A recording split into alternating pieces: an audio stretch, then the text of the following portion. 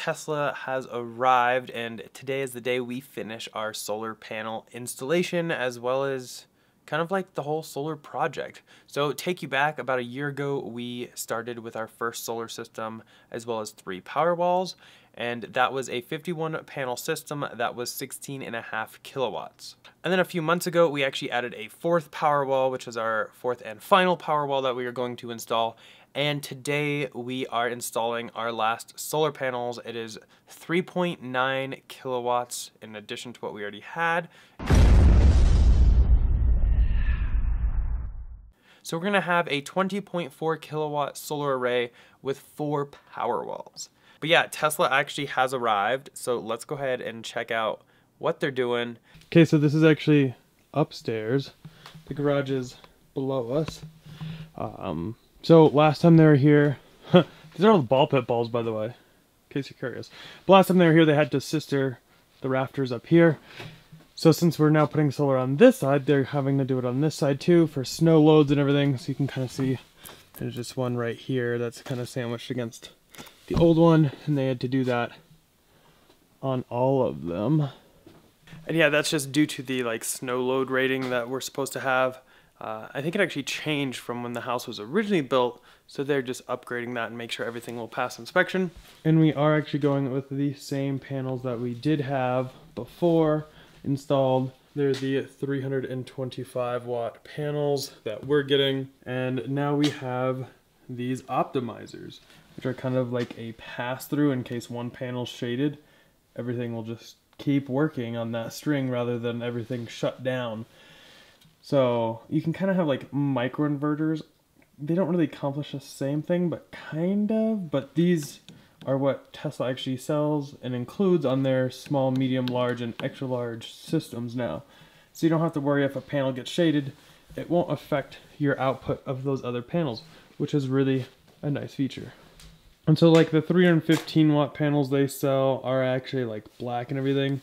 But originally when we did our product, we just wanted the most efficient panels as possible. So like if we had gone with the 315 watt panels on the house instead of the 325, technically we'd be losing it probably about like 50 cents a day. So mind you, that's only like $170 or so a year. When you multiply that over like the 25 years that we plan on keeping the system, that's like $4,000. So yes, these are more efficient and they're not maybe that like nice black look, but since really no one sees the roof, I'd rather have efficiency over the looks of it in that case.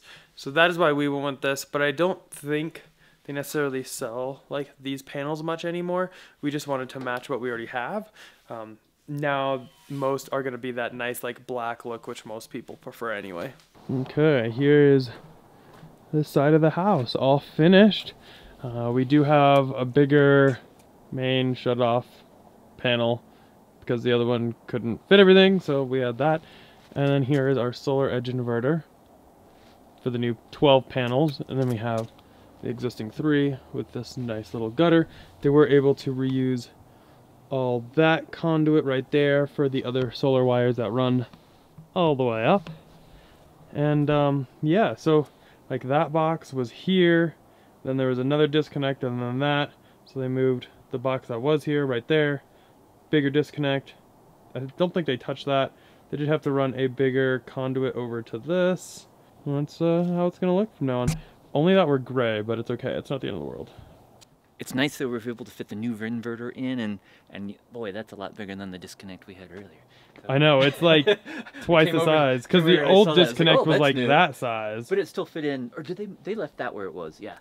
So as you see, we just got our 4 kilowatt system added to our existing 16.575 kilowatt system installed by Tesla. Both of them are Tesla systems. They were able to combine them, use the same wiring, same conduit, and hook into a new inverter. We have a new solar edge inverter. And the reason we had to get these is we still had an electric bill. Even though we had a really large solar system, we have 3 to 4 cars charging on any given day, and we still have an electric bill, you know, between like November and March. And in order to help offset that usage, we went ahead and increased our system by another 25%. We added a standard Tesla small system, which is just under 4 kilowatt. So we added 12 panels to our existing 51 panel system for a total of 63 panels. Previously, we tried to put on as many panels as we could, but our utility company limits us, and we were only allowed to put in like 120% of our previous year's usage, plus we were allocated a certain number of kilowatt hours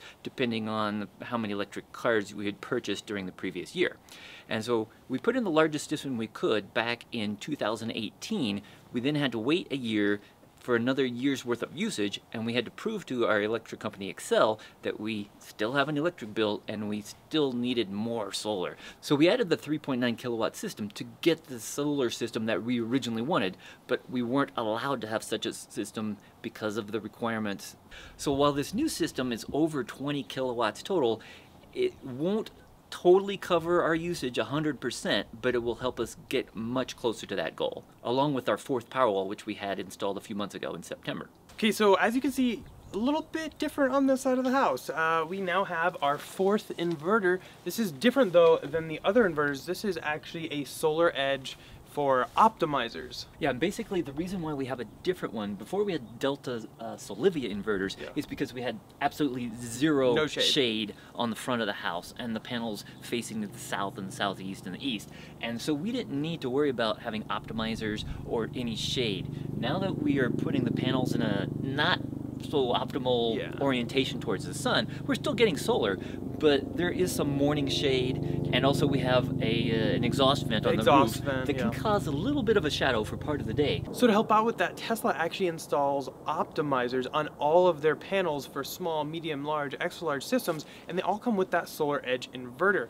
And what that'll do is basically if one panel gets a little covered up, everything else will still produce. Whereas the current systems that we did have, if one panel gets covered, it will actually block the power, but it didn't really matter on those because we're not worried about those getting shade. But for that other one, and since that's what Tesla installs now, that's what we went with, which actually though is probably better for people in case you have trees or something that grow. You just never have to worry about it. And a cool thing, I can tell just with this new inverter and those 12 new panels, I can see the solar starting, even though it's not the perfect location, just the tiniest bit of light, sunlight, and I can start seeing like 100 watts starting to come through. So we're getting more solar, even though it's not a good orientation, the best orientation. We can see that this definitely works at lower amounts of sunlight than maybe these other ones, which require all the panels to be lit up. And then, so other things they did over here is we actually did need a new disconnect box because we needed it upsized since we now have 4 inverters. So they did that. We were able to still use the single meter that was already previously installed. So that's actually nice because it was kind of a fear of ours that we might end up with 2 meters, and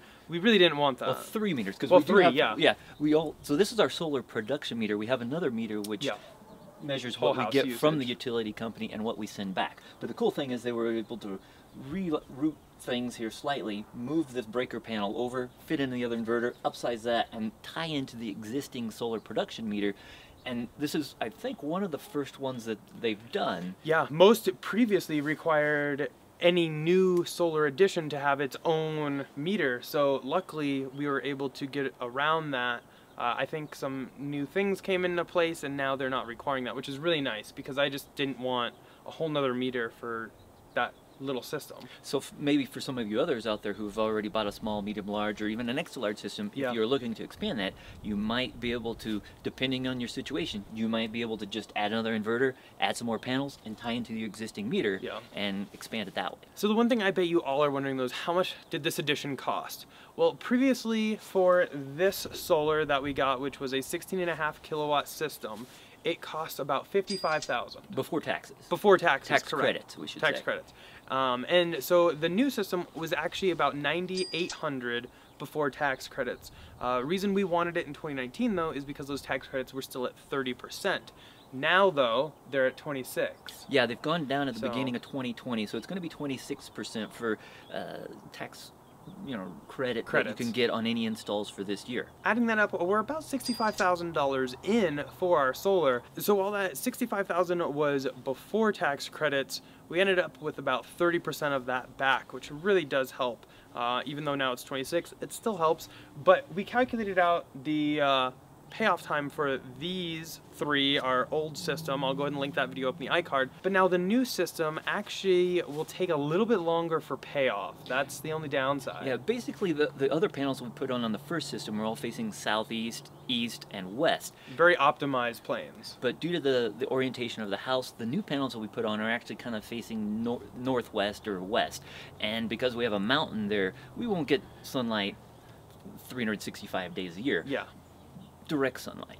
But in the summer, it will really help out. We're expecting, in the summers to get about 25% more solar production. Yeah, and we actually knew this going in. It was actually told to us by Tesla, but that was really our last spot left to put solar. So yeah. We really didn't have much of a choice if we wanted to expand. And the cool thing is, I was just out checking the numbers, and we're getting about 17% more now. So right now, even with the panels facing the non-optimal direction, and we're in the middle of winter, those panels are helping us to increase our production by about 17%. But yeah, I don't know. Let us know down below. Have you guys upgraded your system? What has your experience been? Obviously, we doubled down on our solar because the results were just so promising.